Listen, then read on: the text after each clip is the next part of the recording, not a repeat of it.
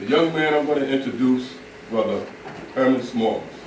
I met this young man about, over 20 years ago. Wow. Longer than that. He lived, the building that he lives in is a historic building. If you look it up, 409 Edgecombe Avenue, you'll see that many people who lived in that building, from W.E.B. Du Bois to Thurgood Marshall to Joe Louis. Even at one point, Reverend Calvin Butts lived there. Assemblyman Keith Wright, his father lived there, Judge Bruce Wright. And his son, Assemblyman Keith Wright, maintained an apartment with his younger brother of about 27 years old. So the judge was very busy. He was very active. His youngest son of about 27 still lives at 409 Edgecombe Avenue. And I grew up on Edgecombe, and it was a big-time building then, and it still is. One of the main reasons, because my mother lived there. But that's where I met Brother Herman Smalls. Herman Smalls, he is a fitness extraordinaire. He has worked with some of Hollywood's finest. You go on his website, he's worked with Danny Glover, what's the other actress name? Angela Bassett. Yes, Angela Bassett, and others. Just a few. Yes, so when actors, black actors, they want to prepare for a particular role, this is the man they come to see. I'm one of them. There's a few others. That's right. No, I'm in there. He's in there. And he's one of the men they come to see him. Believe me when I tell you. So without further ado, I'm going to introduce Mr. Brother Herman Smalls. And please, if you have any questions about fitness, nutrition, make sure you ask him so he can address them. Exactly. Brother Smalls. Thank you. You know, you see how we set it up. We had your food that way, so now we turn you this way so you can feel guilty about what you ate that way. So that's how we're going. Actually, I'm even going to start with that. I'm going to start with mindset. You know, to achieve health, to achieve a state of homeostasis, where your system is doing what it's supposed to do, when your body performs the way you want it to. And in most instances, that relationship of your body's performance is related to the kinds of activity we do, the kind of nutritional things we take into our system. That automatically will relate to whether you have energy, whether you sleep soundly, whether your digestive system is efficient, meaning having bowel movements regularly, whether you choose to drink water or whether you choose to drink soda. All these are just basic choices.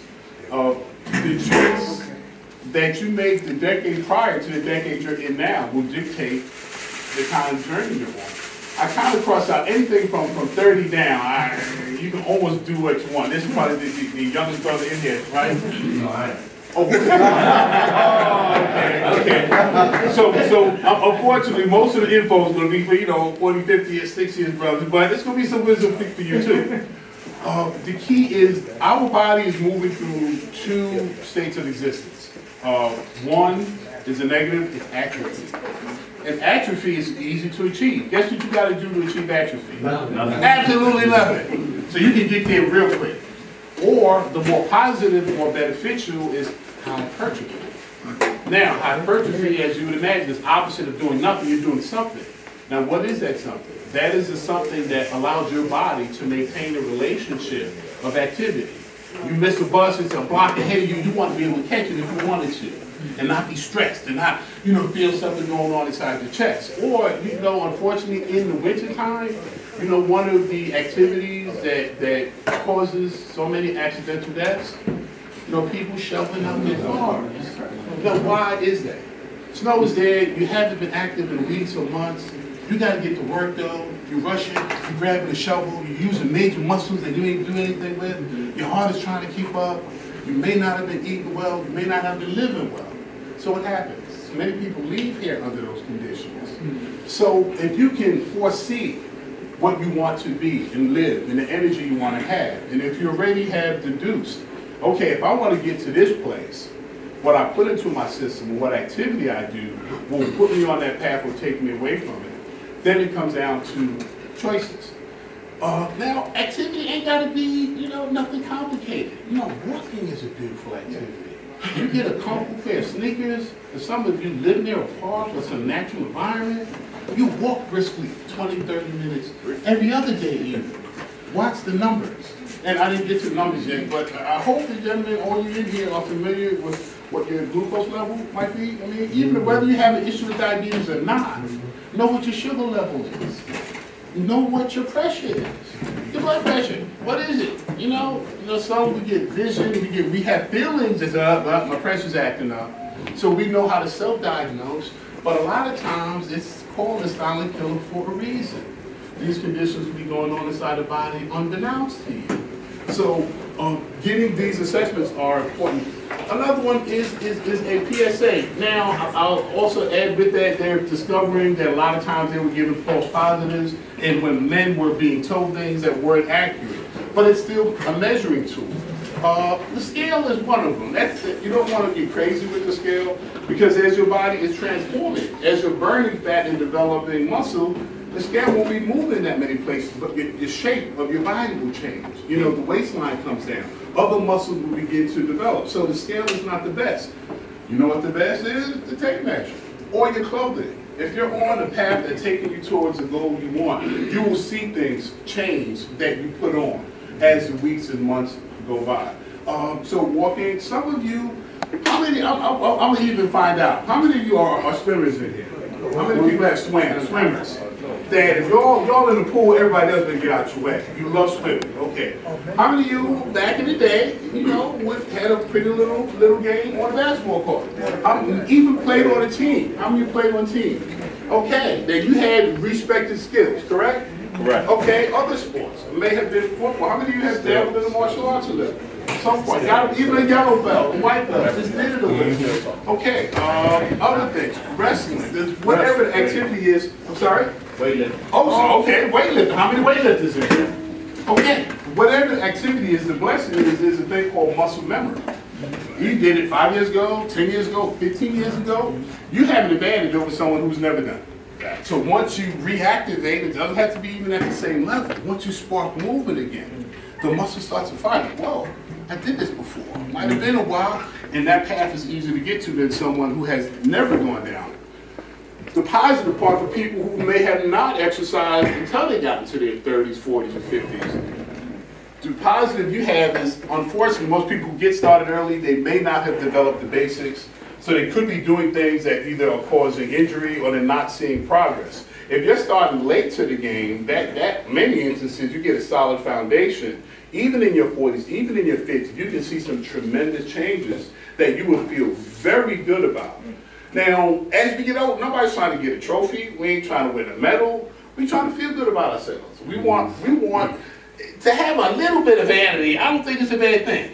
You know, I mean, I'm gonna probably stop using Gleason formula in about another, I don't know. I'm gonna give it one more year. Then the shoe polish will say that's enough. But the point being, we do want to put our best foot forward. So with that in mind, as these years progress, you want to make sure that you're maintaining a standard. If it's walking, you want to walk regularly. If it's swimming, getting back in the pool. Swimming is probably the most difficult. You know what you need to swim. You need a pool. Basketball, you can find a hoop anywhere. You can get a bike. You can do other activities. But if swimming is your love, if there's a Wise in the next town, whatever it is, you got to get back to something that feeds your body and that helps you maintain health and homeostasis.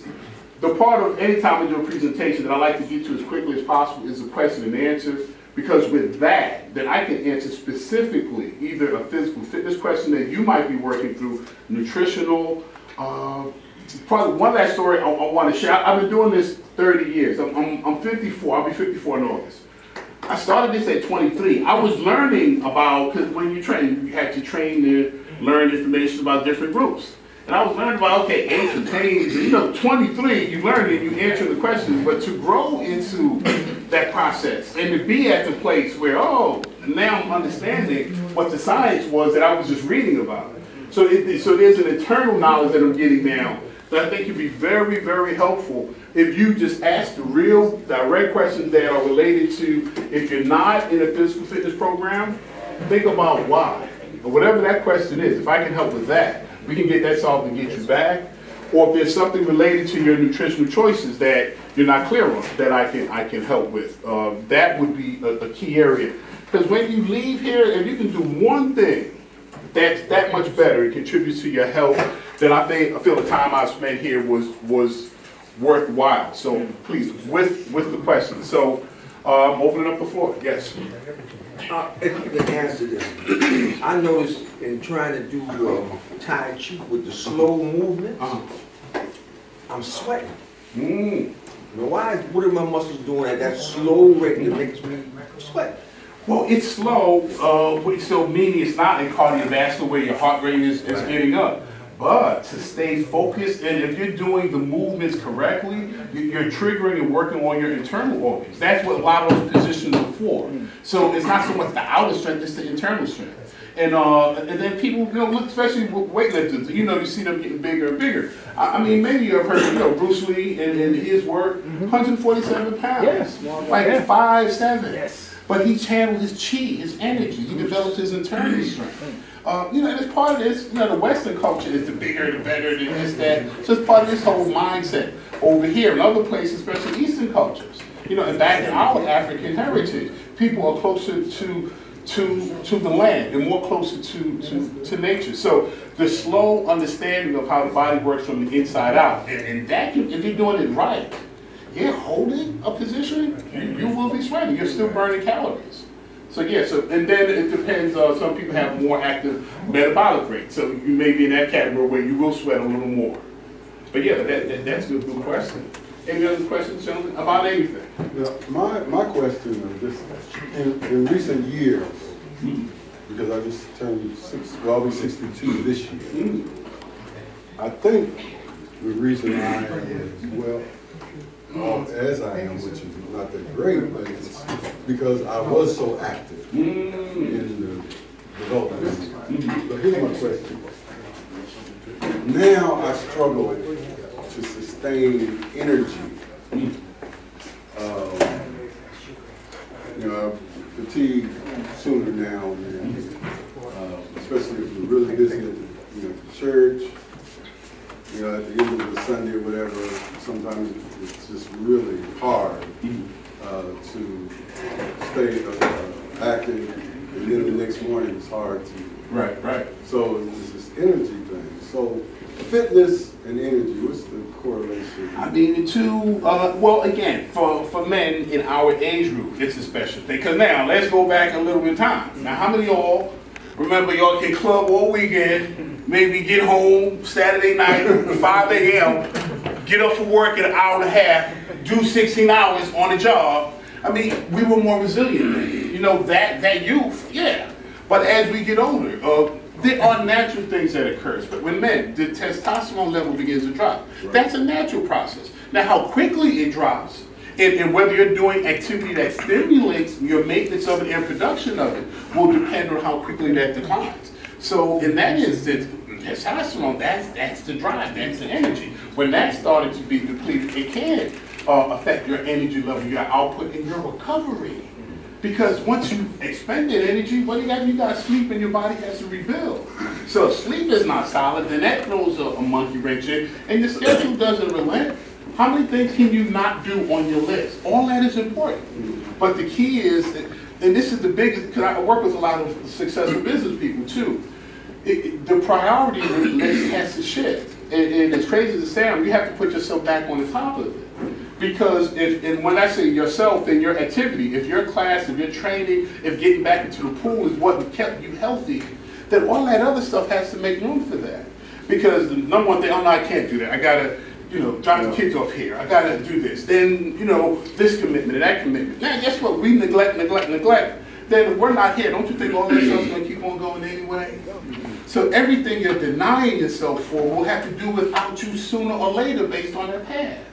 So if you tell folks, no, I can't give you that because I got to maintain myself so I can be a better father, a better husband, a better boss, a better uncle, whatever you are, you're better at it when you're feeling better about yourself. So it's really like a simple formula. Yes. If a person has diabetic condition, would that impede upon his calculus and physical. But that, oh no, you can definitely exercise, but knowing that condition, that would be something that you would monitor, especially when you're expending energy. Because glucose is the fuel. That's what everybody runs on. You know, with the diabetic condition, regulating it becomes an issue. So making sure you're at your proper numbers before you engage in activity. You probably, to go to the gym, you probably have to just get a note and state that that's a condition you have. Yours then. Oh, I'm sorry. I'm sorry. Yeah, I want to ask a question. I was very active, very much an athlete, wrestled. That was my main energy. In excellent shape most of my life. Now, I find it hard to do things that I used to do. And I'm really trying to get myself back where I'm full of energy. And I find I used to run around the park every morning at 9 o'clock in the morning and every evening at about 6 o'clock. Now I can't run the whole block. But I'm trying to get back into that. And All right, you say you can't, why can't you run the whole block? You can't get a block now? Well, I'm talking about the long blocks, but still, Okay. yes. I mean, still. Well, you were running in the evening, running in the morning. not the park, the reservoir. Okay, yeah, that is That's pretty. different, that's okay. You know, I have 2 miles. what I hear right now, and I hear you saying you're not able to do it, it's, I'm gonna just put it out there. It's, you gotta be, your internal conversations gotta be really clear between yourself and your body. You gotta be in charge. Your body can do what you want it to. This is your body. You know, I can't go over there because, this hurt. Yeah, I can't. You know, I won't go there because they won't have anywhere for me to sit. Or I can't shop too long because, you are limiting all of your activity because of aches and pains based on inactivity. No. So you can't give up too easy. I used to, I'm going to do it again. I'm hurt. I'm gonna spit halfway through, but this is my body. You're going to do what I wanted to. And once you put your body on that, once you get back in charge of it. Now, I ain't saying it's not going to hurt sometime. You better get some ice packs. You better, learn some good massage techniques. But you will get back. But you see, that's just it. That price, most folks don't want to. Who likes pain? Nobody likes pain. But some of that stuff, you got to maneuver, get through it, because the things you want are usually on the other side of that pain. So you turn back. Next thing you know, you have trouble getting from here to there. Why? Because you kept retreating. And your body said, you don't need it, I'll take it from you. If you don't use it, you lose it. So you have to keep that in place. So get back on that. Now don't do the same thing tomorrow. I left off 5 miles, let me do 5 miles. You might have to do a quarter mile and be okay with that for a while, but build back up. If not, the retreat continues. Yes. What are Then I go right over there. Okay, sorry. What are some of the things we could naturally do to boost our testosterone so we have more of an energy level with foods, nutrients, and even any habits or whatever? Sleep. Well, sleep is a natural one. I don't endorse any supplement per se. Right. But even when we eat well, today, apple today ain't the same thing an apple was 30 years ago. The soil ain't the same. It's been devitaminized. They're doing stuff with GMOs. There's Frankenstein stuff out here now. It may look like what it was supposed to look like. They don't even know what this stuff is going to do in the body 20 years from now. Because here, we are customers, man. We customers. So they don't care what it does to your life. They just want to make some money on it. So there are, but then those who do go to that field with honor. There are some good supplements that are good to assist the body in its natural development. But before you get to that, the supplement thing, how's your diet? And get those greens in, those greens. Those are so tasty. But I'm not talking about cooked greens. Right. Because when you introduce heat to any vegetables, you compromise its nutritional intake. Might taste great, but now it's not functional. It's not giving you anything. Live salad. Who made the salad? The brother Reid. He two big trays. Those are the living nutrients. We eat death a lot. We're eating dead chickens, dead cows, dead stuff. Now, our body is not a cemetery. Why are you putting dead animals in it all the time? So it's like we have to look at, and again, the meals are great. Culturally, my family comes from the South. So the meals are, they have half the stuff up there. That's beautiful stuff. But it's not just flavor. You got to eat for function. What is that food going to do once it gets in my body? How's it going to serve me? And once it's served, it doesn't eliminate effectively. After serving, you ain't got to carry it around 3 days. You know, you don't have a bowel movement every 2 days, every 3 days. That's not, no, something's not working right. You got to understand how the system is running if you want to be here. Now, I want to be here. You don't want to be here? Oh, yeah. Everybody, I think, most folks want to be here. So we have to make some adjustments to this behavior. Now, did I answer that? I know I probably went some different. Well, supplements, the basics. But start with an assessment. Find out if you have a deficiency, because that's a business too. They'll tell you A, B, C, F, CoQ10. Find out where your body is with food first before you start spending money on all that other stuff. And then get a competent nutritionist as a good person too, to really go through what the specifics are in your eating habits, and then they'll put you on the track. Yeah. My question was, I'm up about 5:30 during the week. I walk to and from work, good weather, bad weather. How far? What distance? About 15 minutes or so. And Okay. I walk pretty briskly. Okay.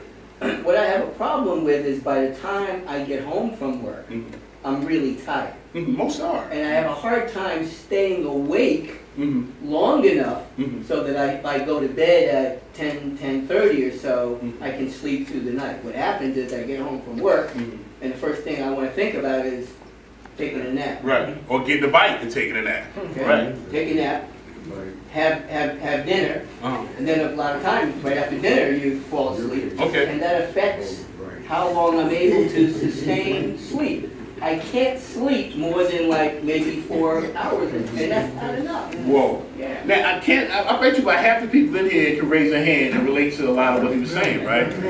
Again, there are 24 hours in a day. Nobody has 20, 25. I would suggest something, and it's not easy, but it's the only time you can have control of. You're already getting up at 5:30. Would you consider getting up at 5? You know, and have 30 minutes to do some things, even basic stuff. You know, even stretching, flexibility, guys. Everybody talk weights and all that flexible range of motion. If you see someone from a distance and they're walking towards you, the only thing you can really determine what their age is the way they move.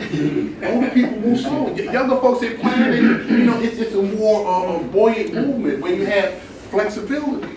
So even stretching, you ain't got to get up under no weight. I mean, stretching. How many of you got stretch? And the body wants to stretch. How many of you have pets, cats? And they do it all the time. They get up, they know, nature knows about that.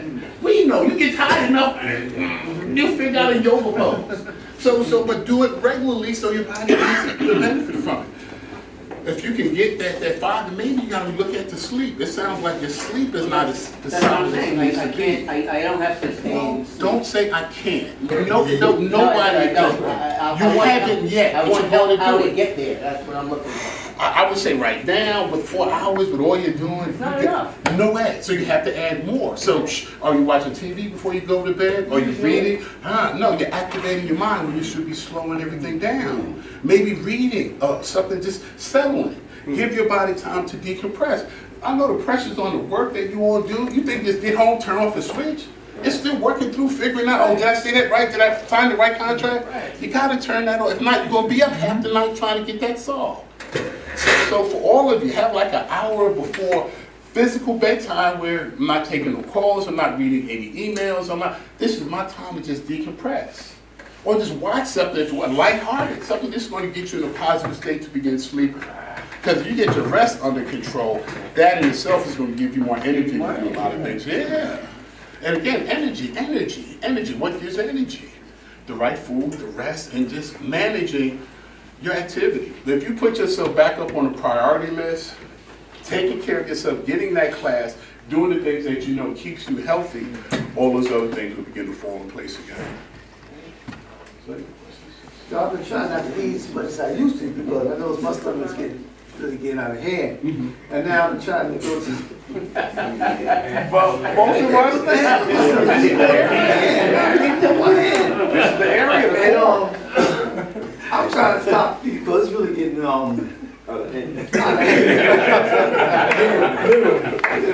Well, I mean, first, I'm sorry, go ahead. I've been trying like once a day now. Because one time I was eating like 5 times. And I know that wasn't a good idea. And I was under a lot of stress the last couple of years. My mother had passed away, so I thought that was something. But now, that stress is not, I don't think it's there no more. So I I think I need to switch to something else to try to, you know, keep this from getting Yeah. really out of hand. Yeah, this like I said, the 2 points you move through are hypertrophy and atrophy with food. Weight gain is a simple formula. You're taking in more calories than you're using. Right. Basic as that. So you're taking in more than you're using. Now, if you're okay with the amount of calories that you're eating and you want to keep that for whatever reason, then you got to expend more. If not, the body, why do you think this is the perfect storage place for the body? Why? Because whether you worked out or not, and whether you've never been in the gym, y'all have to walk in this room, right? You got to walk out of this room. So guess what? The legs are moving. You're in your house, you open the cabinets, it's impossible to not do anything with these body parts. But around here, it's very possible beyond coughing, sneezing, laughing. Those are the only things that really make this contract. So no activities there. Calories have a party. Because these are extra calories that are not being used. So if it's dormant, let me go to the most quiet spot on the body. For men, women also, the hips, a lot of times they'll get it. But men, it is that, classic. But to reverse it, you can't spot reduce. So there's that stuff on TV, they tell you buy this and don't waste your money. You have to, again, reduce your caloric intake. But you can stimulate just like reversing the process. There are exercises that begin to stimulate the core. Start slow, build that, and as those muscles get toned, and as you lose the fat from the outside, that's when the waist comes in.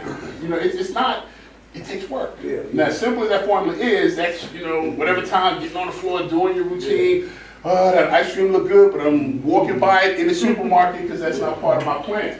If you make those two choices, things will fall in place. One of the things that I've been experiencing lately, a lot of men don't want to go to the doctor.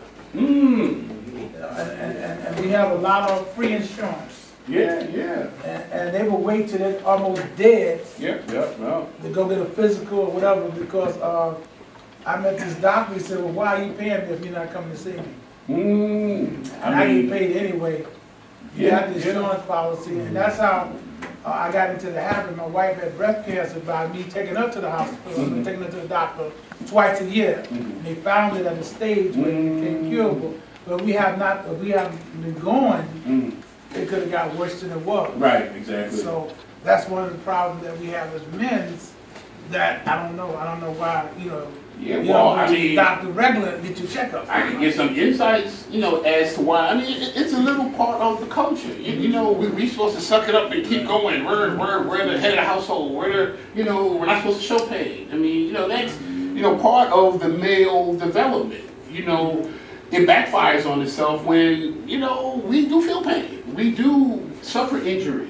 So how is that addressed? Now, fortunately, how many of you, if you're married, that's a big plus. Studies have shown across the board, men in solid marriages or in marriages live better, more mentally acute to the latter stages in life. So for you single guys, y'all better get his stuff in here. But aside from that, you have to care enough about yourself. We gotta care about ourselves. And I would say a little part, guys, I do fitness, but I tiptoe in the political arenas as well.